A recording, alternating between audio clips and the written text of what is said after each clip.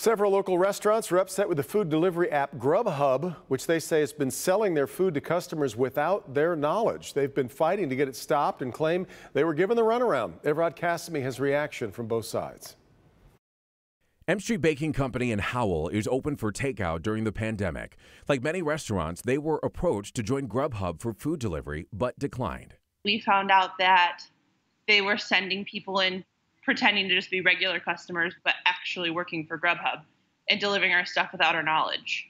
And M Street isn't the only restaurant. Gianopolis Barbecue in Brighton has found their restaurant listed for food delivery on Grubhub as well, but they never signed up either. Both owners had trouble getting taken off the service. It took me 3 attempts to get through to them to begin with.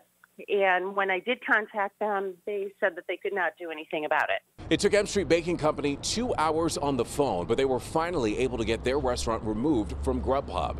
And after we contacted the delivery service app, Gianopolis Barbecue was then removed the same day, just 2 days ago. No questions asked. While many restaurants offer food delivery through Grubhub, M Street and Gianopolis Barbecue do not want to for their own reasons. They were offering milkshakes. We don't put lids on our milkshakes because they go directly to you. So now it's going into somebody else's car that they could cough on, sneeze on. As a business, if I knew that a second party was handling your food, I would package your products probably differently than if I knew it was going right to you. They overcharge, they price gouge the customer, and it's the customer is the one who sacrifices.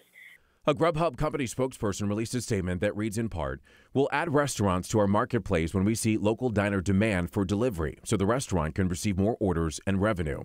We believe in partnering with restaurants and have only added non-partnered restaurants to close the restaurant supply gap created by our competitors." The restaurant owners want their customers to know. A lot of businesses offer their own delivery, and if they do, I would go direct to the business. And if they don't, then Grubhub is great. Evrod Cassimy, Local 4. By the way, M Street Baking and Gianopolis Barbecue do offer delivery during quarantine. If you'd like to read Grubhub's entire statement on this, we've posted that as well. That's at clickondetroit.com.